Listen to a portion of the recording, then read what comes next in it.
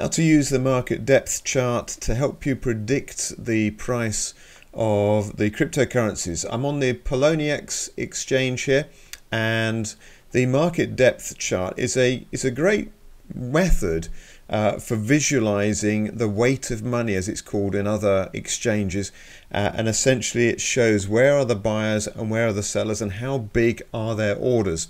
So normally on the screen we've got the sell orders, buy orders. You've just got a whole bunch of screens there. Let's just wait for the chart to catch up there.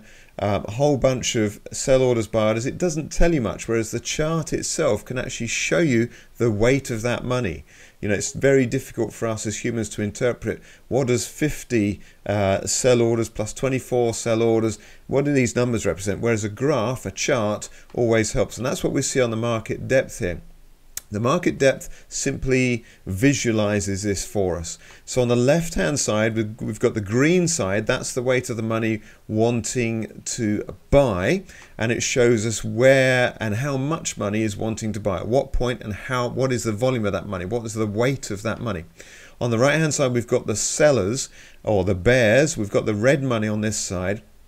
And we can see on this chart with Ethereum, we've got a huge wall of buy money versus the relatively small wall of sell money. Now, obviously, this can change rapidly. You could have a major buyer or seller move into the market and change this chart fairly massively.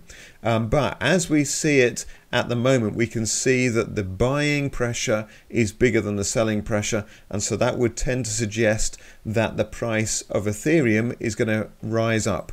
Now, there is a spike here. If you just look at this where my cursor is, a very big spike at is 0.2508 Bitcoin. There is someone with a very large sell order. Now, unless the buyers can get past that, unless they can buy more than what that seller is selling there rather, then that could well be a point of resistance for the price until that order has been fully filled. There's someone there with a lot of Ethereum, says, I don't think it's going to go any higher than this. They want to sell it there for whatever reason. And so that's what we're seeing there. So anyway, that's the market depth chart, a very useful chart for you to use. It's by no means the be all and end all. Don't just simply look at the chart and say, oh, that's definitely the way it's going to go. It's just another indicator, another idea, a conceptualization, so you can see the potential for which way the market's going to go. So that's the market depth. I hope you found this video useful. If you'd like more videos like this, let me know. Give us some comments. If you found it useful, give me a thumbs up. Feel free to share, whatever. But just great to hear from you. Thanks for watching.